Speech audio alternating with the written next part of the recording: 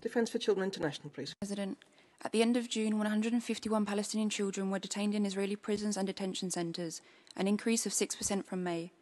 Data from a headcount on June 30th shows that 48% of Palestinian child detainees were held in pre-trial detention.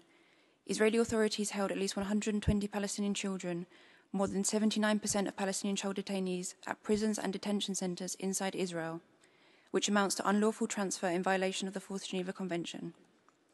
In late July, a Palestinian child prisoner detained by Israeli forces during a night raid on his home tested positive for COVID-19.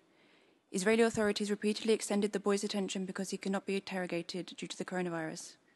He was held in detention for 40 days before Israeli authorities finally released him on bail on September 1st.